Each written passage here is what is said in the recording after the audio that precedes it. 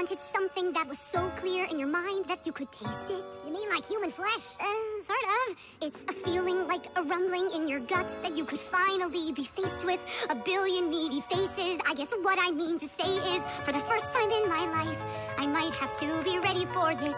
Ready to be the one who's leading from the front.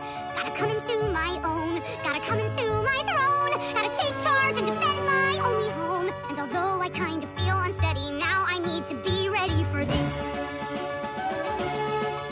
Have you ever felt like you're willing to die to save the people of your city? By die, you mean use my teeth to rip flesh apart? That's a start! Cause right now we need a leader, and it seems to me that destiny has picked me to be that, if you'll permit me. So who's with me?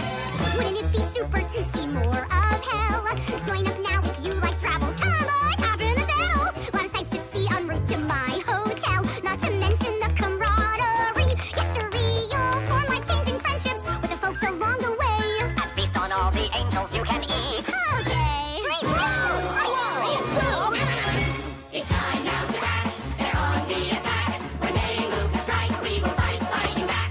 We'll follow your lead. We're eager to feed. We'll sharpen our teeth for the heavenly feast.